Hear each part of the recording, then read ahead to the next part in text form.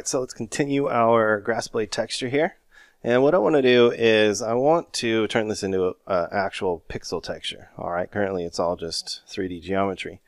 Alright, and so what I'm going to do is use a technique that I watched on Lester Banks' website from Procedural. And it basically goes through how to make your own texture type of generator using comps and stuff like that. So I highly recommend you check that out. Alright, cool. And so we're going to set up that same thing. Okay. And so what I want to do, let's turn off our grid there. What I want to do is I want to basically create a volume. All right. And this volume is going to represent what they call planes inside of Houdini at the end, right? It is a volume basically at the start here. All right. And so this first volume, I want to basically store color information. All right. So that's going to be our color, and this is going to be a type of vector. And I want it to be a two-dimensional vector, all right? And you'll notice if I were to actually turn this on, all right, and let's actually template our grid, I need this volume to be the same size as our grid. So I need to go here and get the size of the grid. So we can do it in a couple ways. You can use BBBox, or you can just sample the size of the grid itself, which makes it easy. So we can say grid 1, and we can get the size X. Like so. There we go. All right, and we also need that for our Y direction as well. And that didn't seem to do anything for me. Let's get rid of that there. Interesting. I didn't want to update. Let's do by size. And that's odd. That should totally have worked. It's just not updating for me for some weird reason. But what I'm going to do is go through and set up all these properties here. And so I want the size to be 1024 by 1024. And that is our division sizes there. There we go.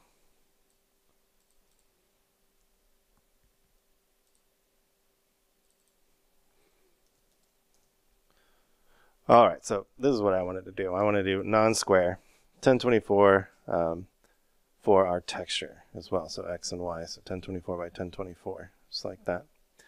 Okay, so with that, I'm going to just turn off the Z-axis there. And all right, and so it doesn't seem to be wanting to update for me, which is unfortunate. But those are the setups. So you can see now if I were to actually give this some value, it will actually show up as white. So currently I just have the color set to 000. All right, so what I want to do is also give this a name. So this is going to be called C for color. And what I want to do is, there we go. See, it's having a problem updating. I don't understand. Okay, the next one I want to do is alpha. So we want an alpha for this as well. And we basically want the same setup, but the alpha is going to be a scalar because it just goes from 0 to 1, right? So I'm going to name this A. And then what I want is a gradient value. We can use this gradient value for some texture work. All right, I'm just going to call that G for now. And what we can do now with all those different volumes or planes is just merge them all together. Okay, very cool. And what we're going to do is we're going to basically raycast into the geometry. Now, to do this, what I need to do is I need to drop down an object merge node, and we're going to say we're going to get our blades. All right, and let's go and do that. So I don't need to transform it. It will just be from our blade. So we should set up a null node for ourselves, just make it easy. Like so. We'll say out blade sheet. Like so. Cool. So now in our object merge node over here, what we can do is go look for out blade sheet. And now we've got our blade sheet right there. Okay. So to do the raycasting, it's actually quite simple, but it does require that we use some vex. So I'm going to feed the volume into, and we need a volume wrangle for this. So volume wrangle. So I'm going to feed that into the volume wrangle, all the volumes here, and then I'm going to get the geometry and put that into the second input, or input of an ID of 1. Okay. And so what we want to do is I want to do a raycast. And to do this, I first want to declare a couple of variables. So I want to declare a vector, And we're going to call this out hit, and then I'm going to make another vector called out UVW. And I want out UVW, like so. All right. And what I want to do is I want to basically say int hit is equal to intersect, like so. And we want to intersect with the geometry coming in from the first or the second input, which is ID 1, okay? And we want to take the at current position that inside of our volume, all right, because we're basically going to go through each, pixel, if you will, and do a scan. We're going to raycast into this. So that's that at p value. And we want to do a raycast direction. So in this case, I'm going to do the z-axis. I'm going to do a negative 100, okay? And we want to output that into the out hit, so that's the current position. And then we want to store the UV hit as well. All right, so with that, that will output for us -1 or the primitive that we hit. Remember, just the primitive, not any point or anything like that. We have to do some other work to actually get the hit point, okay? And so the next step in all this is to check to say if hit is greater than or equal to 1, or 0, excuse me.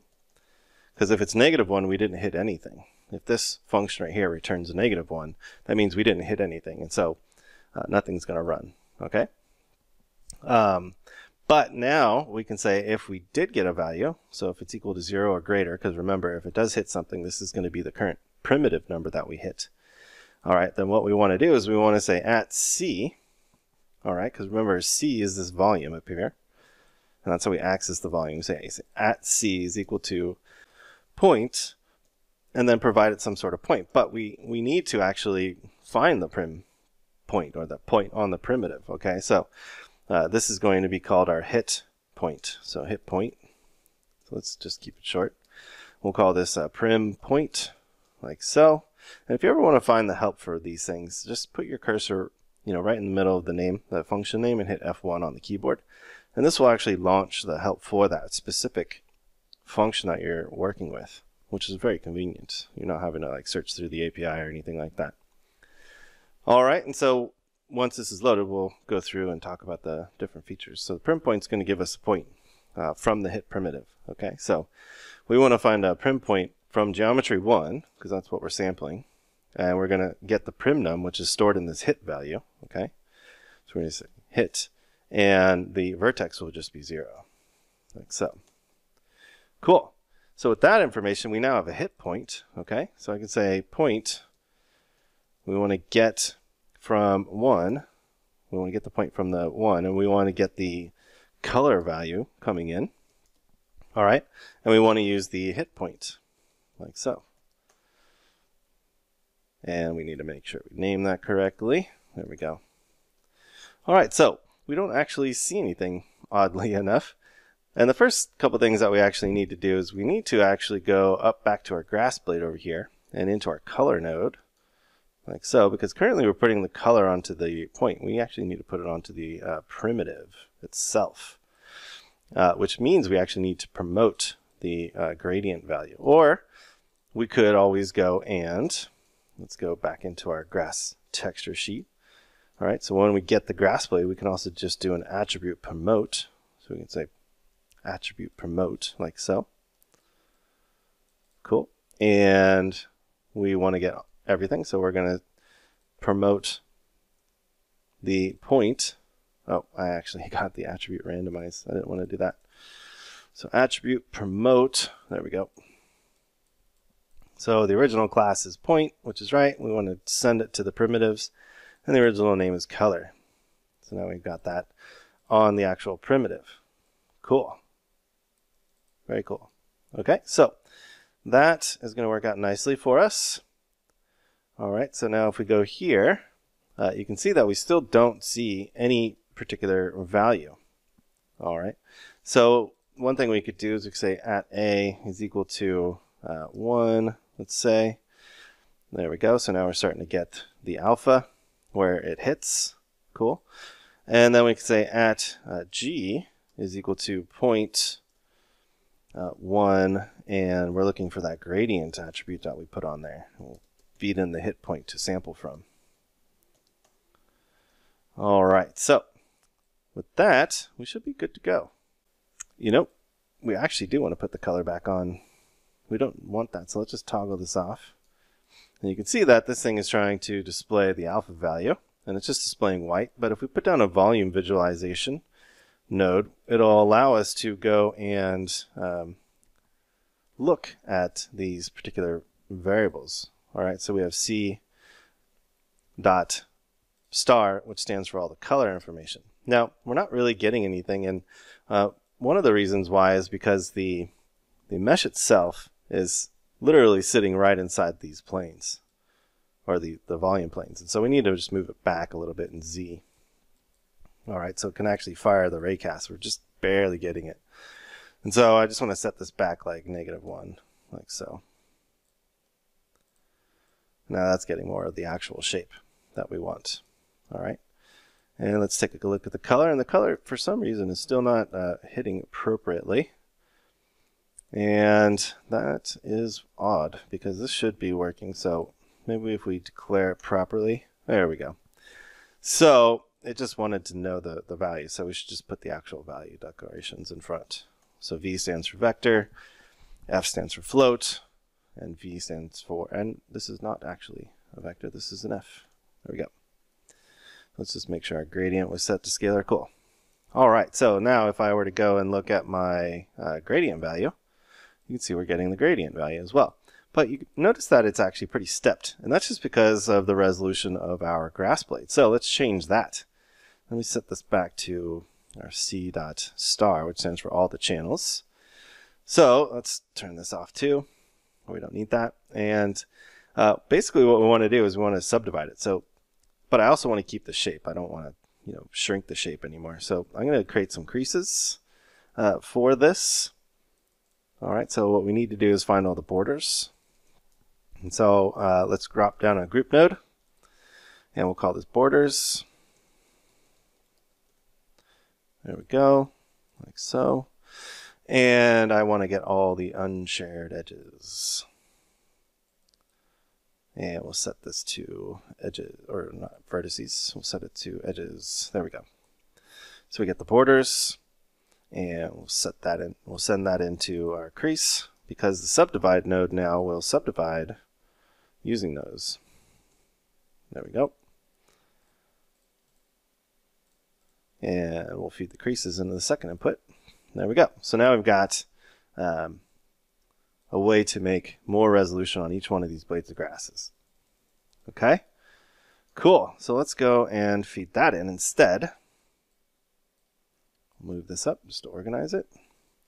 And let's go take a look at our volume visualization now.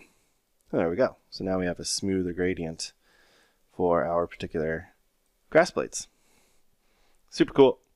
Okay, so with that, let's just do another null, and let's call this out raycast, like so. There we go. So now we have all of our planes. So in the next lecture, what we're going to do is talk about how we get this into actual like Targa format or PNG. All right, so we can actually use it in our game. All right, so thanks so much.